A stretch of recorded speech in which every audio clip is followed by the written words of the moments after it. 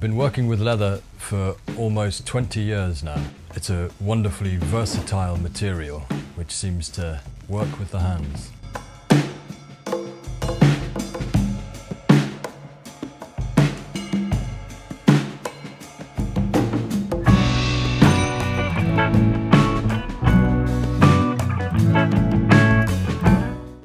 I'm Simon, a master craftsman here at Mackenzie Leather, Edinburgh. I've been with this company since 2002. I apprenticed here at an early age. Through years of progression and training, the opportunity came to take over and buy the business, and here we are to the present day. The last few years has been a great challenge here, but as with any challenges, we take a new opportunity, and we've used the time proactively here. So we've worked on that to-do list. So we've done some new products that we haven't had the normal time to do, and we've brushed up on some training, and we've got a lot of stock this year. So, you know, there's no point looking backwards, just looking forwards. Here at Mackenzie's, we take great pride in what we do. Our approach is quality over quantity any day. You know, we manage everything that we produce here. We're involved in the entire process. We inspect our hides, everything is hand cut, everything is hand produced. There's a small team of 3 of us. We're all working together. We're making family heirlooms here.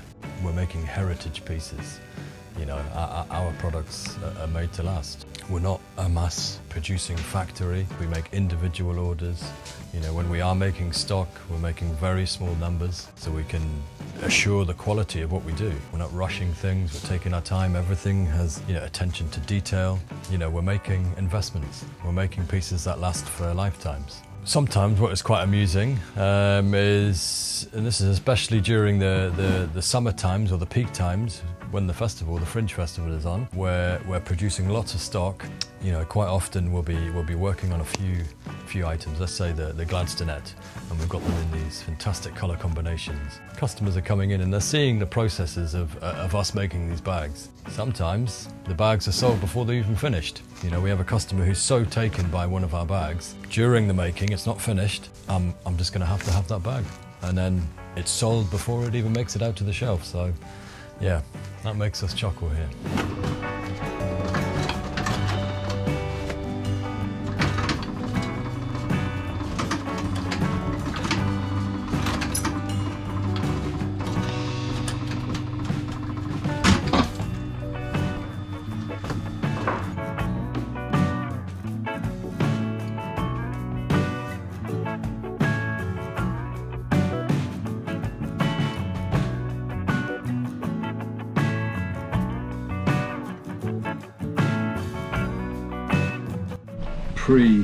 Pre-pocket, but a customer really wanted this bag, so it's like, right, we're going to take it apart, we're going to put the bits on and customise it for them, because they really wanted this briefcase.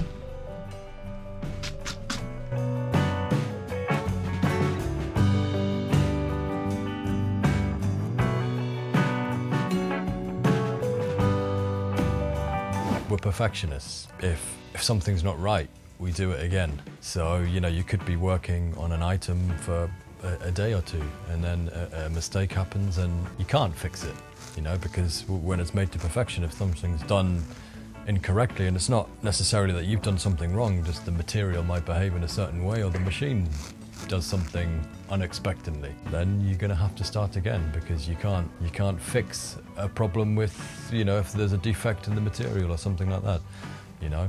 So that would be potentially one of the worst. You know, well, I suppose our whole ethos here at Mackenzie's is, you know, keeping a tradition alive. A dying tradition in a way, but Scotland is full of tradition. So for us, it's really important to maintain a living skill and to be able to pass this on. Also, you know, there's so much more quality assurance. You can rely on it. It's even shopping local, shopping small. You can come into the shop. You can have that customer service. You can have that assurance that you're investing in a product which is for life. So you can always come back to the person who made it, and you know, they can maybe tell you off for not feeding it. They can help you maintain it. They can do some odd repairs if need be after 10, 15, 20 years. You know, so keeping a tradition alive is really important.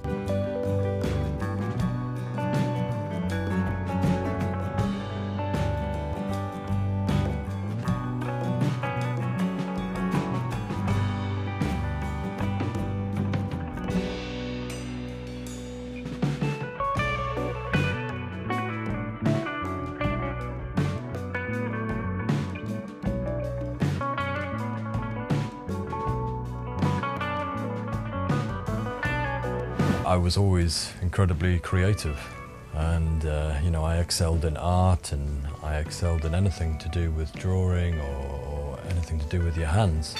And I was incredibly fortunate to be able to find my thing that I was good at, you know. So my advice to any younger self or any young folk out there who don't really know what to do, go out there and just try all these different things, and something will click.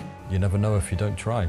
The leather we use here is predominantly veg tan leather. There's a few reasons why. I think the main reason is purely it is by far the most superior leather that you can get. You know, this then splits off for a few fundamental reasons. It ages incredibly well. So, you know, a lot of your commercial leathers, they fade, they don't really, or they don't change too much, whereas, you know, veg tan leather creates a patina better with age, you know. Another very important reason is it's ecologically sound. None of the tannins are wasted, everything is recycled and reused. So in today's society, that's incredibly important. Again, commercial tanning, one use, disposed of. Going back to veg tanners, it's an age-old tradition, so it's almost like we're returning, or have we ever left, this process of tanning, but very important to us, very, very important. Here at our shop on St Mary Street, again, we take great pride in what we do. So our workshop is in the shop. If you want to come down and see us at work, please just feel free. There's always something interesting going on, and you're very welcome.